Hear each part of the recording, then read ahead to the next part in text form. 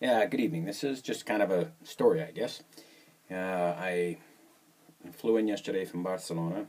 My flight was at 7 o'clock out of Barcelona, so I had to get up at like 4:30 at my son's house to get to the airport on time to catch the train, or to catch the plane.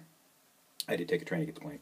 But I landed in Zurich, and because we've lived so many years in Texas, there are things that we can live without, but we prefer not to. One of those is Mexican food, tamales, salsa, jalapenos, and so there's a Mexican food store that my mother-in-law found in one of the lesser traveled areas of Zurich. Yeah, and so I had my suitcase and my backpack, and I'm walking to the Mexican store, and a man kind of falls in step beside me, not really, and goes, "Oh," and picks up a gold ring off the sidewalk, and my first thought is, I guess I should have seen that. And then I said, "That must be your lucky day, huh?" And he realized, I guess, that I speak English. He's of some, I don't know where he's from.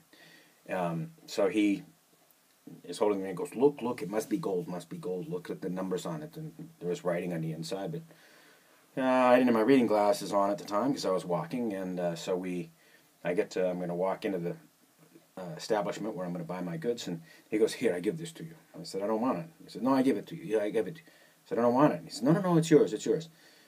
So I take it, put it in my pocket. He said, "How about some money for some lunch?"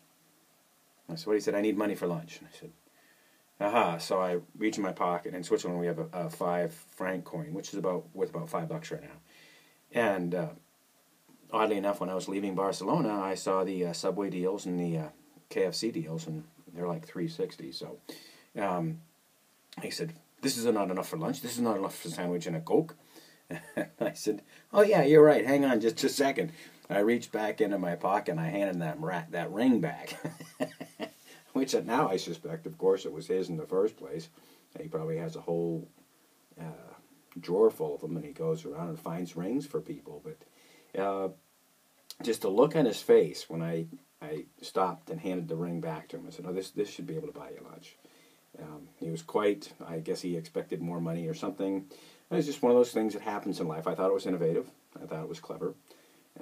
Better than sitting on the street with a cup, I think. But just a stupid little story for no reason. Have a fun day. www.micpeakperformance.com